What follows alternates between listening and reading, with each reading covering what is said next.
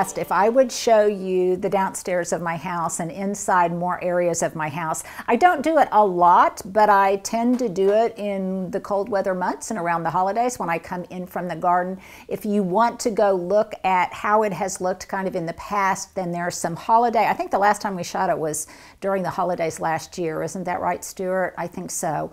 So at any rate, if you want to know what it kind of looks like decked out for fall, then here you go. Stuart and I think just day before yesterday, we shot a thrifting video on fall finds and how we can kind of style things for fall and get our hygge on. Hygge being all about making our homes cozy and comfortable and engaging as the cold winter months start to approach. And so I did some styling things, and a lot of them related to fireside living. I'm getting my fireplace cleaned out. I'm getting my different furnaces, all of those serviced and things. And to me, a lot of fireside living for this time of year is all about books. So that leads me to my question of the day. I love reading books I love memoirs, I love biographies, I love historical figures and what kind of inspires them and how they live their lives. So that brings me to my question of the day. Make me a book recommendation on some kind of biography or memoir or something that really fascinates you about an inspiring character. I'm reading right now about a woman who was a head of the French resistance in France during World War II. I find it really, really fascinating. So that is my question of the day for you. Please give me some suggestions below. Now my questions of the day, sometimes I admit are very, very selfish because I'm a questioner and I really do read your responses. And the question that I posed last time about what was a recent risk or risk and risk reward scenario in your life recently, and the comments blew up. I could not believe what great responses you guys gave me. The depth, the breadth of them was overwhelming, and I can't comment on everyone, but I promise you I read everyone, and this may be one of my most favorite comments I have ever gotten here on YouTube. And it was, and I did ask permission to share this, so I do not share your comments without permission. This one was from a gentleman, Harper Explores. And he said, my wife's grandmother and grandfather were starting to really slow down in life, and my wife asked if they could come move in with us so we could take care of them. I gave up my independence and gained so much more. My wife's grandma has become my biggest fan in the garden, and it makes me so happy to bring in her cut flowers from the garden and wheel her out to see the work I have done. Such a great risk, and was blessed with my biggest motivation for gardening. And then there were so many comments on his comment. It obviously struck a note. It resonated with so many of you. And I just can't tell you how touched I was and just how brave all of you guys are, because I am not a very brave person. And so the fact that you guys take such risks that are related to caring for your loved ones, moving to a new place to kind of enhance your quality of life, or have a bigger garden or a smaller garden. All of those things are so inspiring to me. So thank you so much, Harper, and thank you so much. I read this off of Stuart's phone. But thank you to all of you who so generously shared your risks. It was so much fun. And I would encourage you guys to not only share your comments, but read the comments of others, because you will learn so much information. I learned from you guys a lot more than you learned from me, I promise. So now about my living room in my 1932 English Tudor house, my plaque outside. These historical homes in Crown Heights, we're about 5 minutes from downtown. We all got historical plaques. It's a historical preservation area. So when we do things to our home, the exterior of our homes, we have to get permission and go through kind of a board to get approval to do things, so it doesn't, I guess, really kind of diminish the historical value of the exteriors of our homes. And my little plaque says 1935, but records show it was actually built in 1932. So when we moved in, everything, for the most part, we repainted everything. The hardwood floors, we did not have to refinish downstairs. We had to refinish them upstairs. But all of the mahogany woodwork, all of that is original to the house. The curved ceilings, one of the features I love best about my house are the entries with the curved passageways. I love that. And then many, many years ago, long before faux finishes were popular, I saw this faux finish that looked really like an aged tavern in a bar in New Orleans. And I came back, and the person that did the walls actually was an artist, wasn't even a painter. It was a local artist, and they were able to capture this really aged feel of aged walls that were in a tavern over time. So I really love it. And I don't know that I could ever bear to paint over it, so I'll have to move because I won't be able to paint over it. The fireplace around, everything is original to the house. I've got it kind of decked out right now with a beautiful oak and acorn garland for fall that I got from Terrain as part of their Together Weather campaign. I loved it, and I think it looks so beautiful there. And I might or might not leave it up for the holidays, for Christmas. I'll definitely leave it up for Thanksgiving, and I may or may not festoon it with some live greenery. One thing that I like to do is especially during fall, is I just love to forage. So I found an interesting branch in my front yard. I'm always getting branches out of my front yard because the wind will have its way with my oak tree, and I love the silhouette of that. I love the architecture of it, and I love the fact that it's got some acorn heads that have lost their acorns, but I just like the way it looks. And then I spray painted it kind of a metallic bronzy brown color. And it's my new attempt at having a little bit less of a maximalist, a little bit more of a minimalist vibe in a house that lends itself to maximalism, I guess. The bookshelves are all reproductions, and they were found by a designer that worked for my husband's business. He had an office furnishings, or still does have an office furnishings business for many, many years, and she found these old, well, they're not really old, but reproduction kind of library cases, and I just love books. So the books that this holds are some of my most beloved gardening books. They also hold some books that are very, very precious to my husband because they belong to his father and his grandfather. You can see, like, here's a book about the Cherokee Strip. That's very, very much of an Oklahoma thing. Geronimo, the Bobbsey twins. So some of these are books that speak to the past. A lot of them speak to the present and the future, however. And you guys know, speaking of books, I talk about this a lot in my own book, The Elegant and Edible Garden, that you guys can pre-order now. There's my commercial, about what a tremendous influence that Rosemary Berry had on my garden. And so I keep her books. I have a number of them. I keep them down here.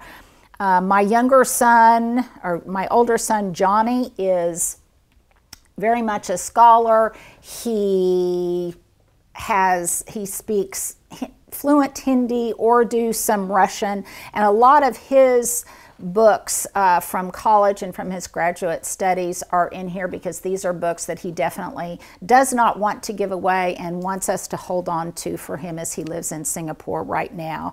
I have lots of books that I also keep in one area in here. I got this from my mom. She did the same thing in her bookshelf, about Thomas Jefferson and Monticello. My son went to the University of Virginia. I love reading about, as I said earlier, biographies and information about historical characters of the past. So those are kind of an aggregate in here. And then my other fun thing that I can't tell you, if you want to give yourself a little jolt of joy, then put all of your children's, I don't care what age they are, put all of their favorite children's books in one location, and periodically, depending on the season, just pull them out. So here's one kind of silly thing that I do. I do not have grandchildren. My boys are older and have moved away from home, but when it is the appropriate season, then I take out their favorite childhood books of that season and I put them out where I can look through them, remember those sweet times of reading to them when they were little, and then a lot of times I will just take a screenshot of these books and just send it to them to give them just a little jolt of joy and a little flashback into their childhood. And it gives me just immense pleasure to do that. Some of my favorite ones are obviously if you give a moose a muffin, if you give a mouse a cookie. This one I especially love, Good Days, Bad Days. It was just really a good learning device for the kids, especially when we lost a pet. So anyhow, that's kind of a fun little thing that I like to do, and these books are very precious to me. So I would say this bookshelf holds some of our more valuable books and things that, and valuable not necessarily monetarily, but valuable to us in a sentimental way and sometimes in a family way. And speaking of books, here's my book table over here, and this is constantly on rotation. What books are here and what books move in and out.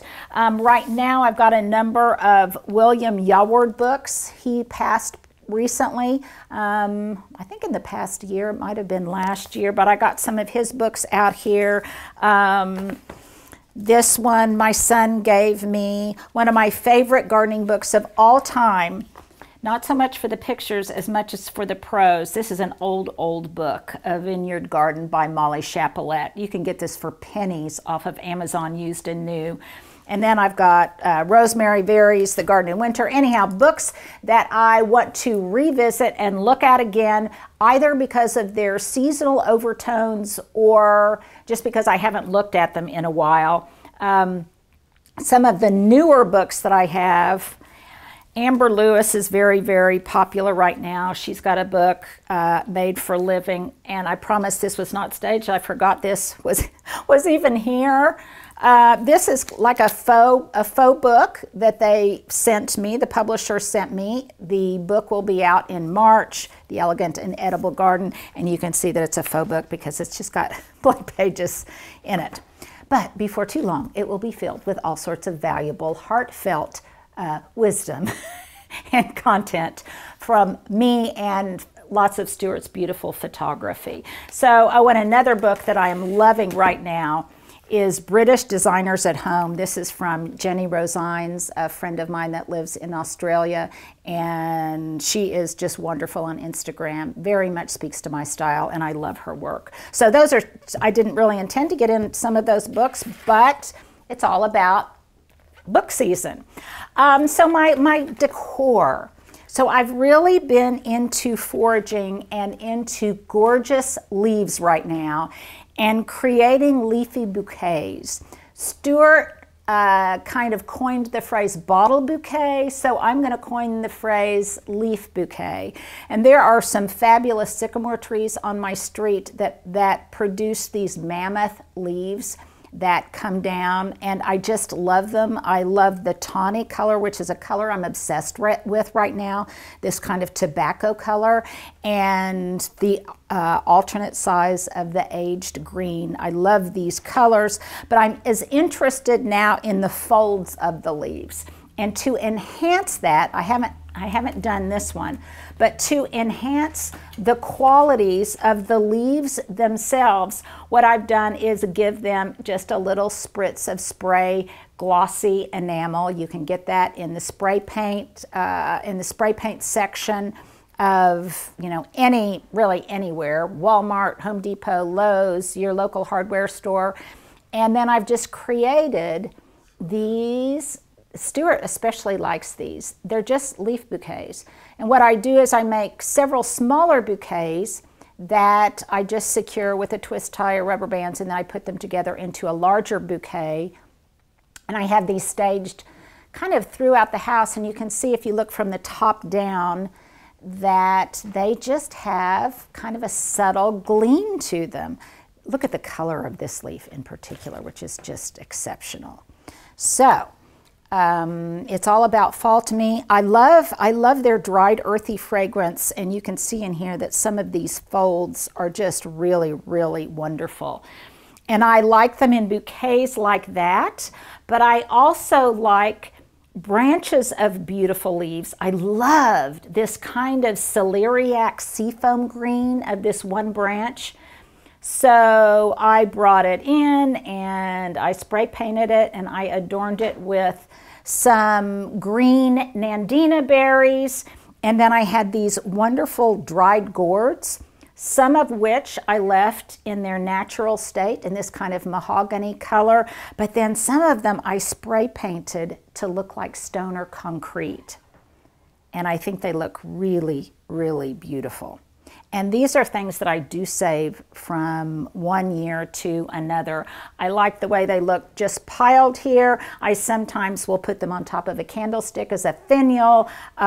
Sometimes I'll add lots of color with autumnal leaves that are in shades of crimson and kind of wine port and really deep, intense shades of maple leaves. But then today I just wanted something that was a little bit quieter. This was a thrift store find. You guys have seen it before. It was kind of an inexpensive wood candle holder that I got at a wood shop or at a thrift shop, and I spray painted it. I'm going to come around to this side, Stuart, but I spray painted it. And you guys, I love this, especially at Halloween. I could put black candles in this, and I just love the way it looks. And at Halloween, I don't mind that the candlesticks are kind of a little bit wonkish and not standing straight up. At Christmas time, I could make little evergreen bobbishes and put them around it and maybe tuck in some red berries. So it's something that I can use in multiple ways. Now, on this, especially since I spray painted it with this faux finish, I wanted to make sure that I protected it and there is not a fire hazard. So I ordered a bunch of these off of Amazon. These are just glass bobbishes. I may be mispronouncing that, but it's B-O-B-E-C-H-E-S, and they basically are candle protectors for whatever type of candlesticks you use. And I love to burn taper candlesticks, and so for me these are indispensable and part of what I think of as my fall toolkit. And in fact, I should probably let you know what I have in my fall toolkit. So these are things that you can have at the ready. It's planned spontaneity so that you can at a moment's notice do something that is ever so easy but ever so life enhancing, and that's light some candles. I meditate in the morning. In the winter months and the cold months, I tend to migrate between the fireplace in the kitchen and here. This morning it was in here, and I lit all of the candles in and around this room, turned off all of the lights, and then when I'm finished, after I finish my morning reading or whatever it is I'm doing, then I just blow them all out. So I only leave candles burning in places where I am residing, and as soon as I move from that room, I blow out those candles because obviously fire can be a hazard whenever you use real candles and not battery operated ones. And while I use a sufficient amount of battery operated ones, for me there is nothing that is so seasonal or so sensual as striking a match and lighting a candle. I just love that, whether it's by my bedside or it's in my kitchen or whatever. So moving around, you can kind of just see some of my old photographs and things. I've actually taken down quite a few because I am trying to declutter. This is my husband's grandparents. Here's my mom and dad, my second mom and my dad. And so this bookshelf kind of speaks to old photographs, old black and white photographs. Another expression of my obsession right now with this tawny color and green is just a still life that will be consumed of Asian pears and bosque pear, these aren't bosque, these are Bartlett pears, along with some of these just beautiful leaves. And the color palette is very restrained. Any kind of edible fruit, for the most part, that I have in my house is washed and ready to eat. Now, these won't be consumed nearly as quickly as when my boys were home. They could go through a fruit bowl in one afternoon. And growing boys will do that. Now, I use the fruit largely as a still life, and because it's beautiful, though they're obviously edible. And just before they start to go bad, that's when I make a pear crisp or a big pot of oatmeal or something, and I use up the fruit because I don't want it to go to waste. Though sometimes it ends up at the compost pot, but I do try to use the fruit that I use also as part of decor. Here is, I'm kind of redoing and rethinking these pillows. I'm getting ready to treat myself and have all of the cushions of this couch and love seat restuffed. These two pieces of furniture, the couch and the love seat, were actually pieces of furniture that my husband had when we got married. So they are old. They're like 35 years old. And we've had them recovered and refurbished once, and it's time to have that done again. And I will do that. And it may not be as practical as it should be, but I still like white slip covers. You may too. And I just like the way they look, so I'm willing to put up with having to wash them occasionally and spilt red wine stains on them. Over here, Stuart, if you don't mind showing one of the things that we do, we don't collect a lot of things. I'm really not a collector, but one thing we do tend to I guess collect over time are maps. And we're not into having one from absolutely every area, but we do like to have one from whatever areas we visit. So it is our thing that we bring back as a souvenir when we go someplace, is a map of that area of the world or that country or places that are near and dear to our hearts. Here's some more of those wonderful gourds. To me, I mean, there is nothing more beautiful than this gourd. It's got all of the qualities I love, that kind of moldy, aged earthiness to it. I love, love, love this color. I gave it a very light satin gloss finish spritz to it, so it would illuminate, catch the candlelight, and catch the sunshine that kind of cascades through the front door. Talk about elevating something from nature into a work of art. Look at this leaf. Now, Stuart, you may have to actually come over here and get close to this. This leaf just fascinates me. I think it is just eminently beautiful. I love the fold of it. I love the color of it. I love the gradations of color and the texture and the spotting of it. And I gave it a spritz, and to me it is as beautiful as any kind of sculpture that you could buy, especially when accompanied and staged with these gourds that are of like colors. I'm a big believer, and you guys, I'm no decorator. These are just things that please me over time, that I think make pleasing compositions and give me joy, and are nature inspired because I live a garden inspired life. One thing I have learned is periodically throughout a room, it's good to have something that is crystal or that is metallic or that will capture light in one way or another, whether that's candlelight, task lighting, a shiny finish, anything along those lines. The pillows are just an assemblage of different pillows I've gotten from a number of different places, and I'm kind of rethinking and rejudging my pillows. I've got another on this wall, symmetrical little vignette with another gourd and more leaves. On at the base of the stairs, I've got another little homage to the season, which is some sticks and another leaf. Those are ways that just They're not expensive. They give me great joy, and they put out a subtle fragrance, that subtle earthy fragrance of fall that I just love. So I promise you to share some of the books that I'm reading, and in fact, I'm going to do a video on this. So I'm not only intrigued by gardeners, but as I age, I'm more and more intrigued with the lives of the gardeners, besides just the gardens. And Monty and Sarah Dawn right now, I'm kind of infatuated. Who knew their story was so deep and rich and complex and struggle-filled, and I have just loved reading about them. So I highly recommend The Jewel Garden, a story of despair and redemption, and how they came to formulate, build, and create their own garden. And Stuart, turn off that phone. But I want to, I've dog-eared some pages, which my son would just be appalled at, but things that really meant something to me. And these are lessons that I've learned from this book that some of them I already knew, some of them were new lessons, but lessons from Monty and Sarah Dawn, and I'm going to kind of go through my garden and share some of them with you. It's really near and dear to my heart.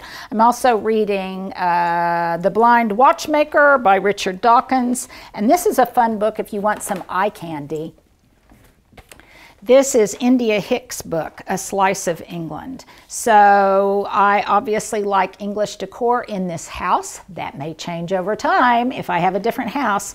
But right now, I really like to look and be inspired by books about English decor. And you can see that elements from this book are also elements that are repeated in my house. So there you go. There's some book recommendations for you. And there is, I guess, a little tour of my living room, such as it is. It's not very large, but I hope you will find it cozy, and I hope it gives you some ideas to kind of hooga up and up the coziness ante of your own interior spaces. Well, if you've held on for this long, here's your fashion epilogue for today. Most of it is old or very thrifted. My hoop earrings came from Amazon. As you guys know, I love hoop earrings, and I have a pretty extensive wardrobe of them. Many of you have asked if I would show you how I store my costume jewelry, and at some point in the future, maybe I will do that. My sweater is old as the hills. It is old J. Crew. I got it at an outlet mall in Colorado. My t-shirt is an Amazon essential. I like to wear this kind of leopard print with a pop of red. So I've got a number of different pops of red, starting with my lipstick. I like to wear red lipstick as kind of part of my outfit, I guess. My red glasses are from, I think they're from TJ Maxx. I can't remember. It's all in the details. Do I always coordinate my reading glasses with my attire? No, I do not. This just was a happy serendipitous thing. My bracelets. I love this little pop of red because it reminds me of a fun trip that we took to Chicago with my boys, and this came from a street fair in, I think it was Lincoln Terrace, Lincoln Park in Chicago. The bracelet is from an estate sale and a gift shop, jewelry store in Salida that sold estate jewelry from my husband. My breeches are thrifted. I'm not sure what brand they are. And my shoes are Alexis Bendel. I got these off of Amazon, and I really like them. They're very, very, very comfortable. And my belt is from Nordstrom Rack. So there you go. There is my fashion epilogue for today.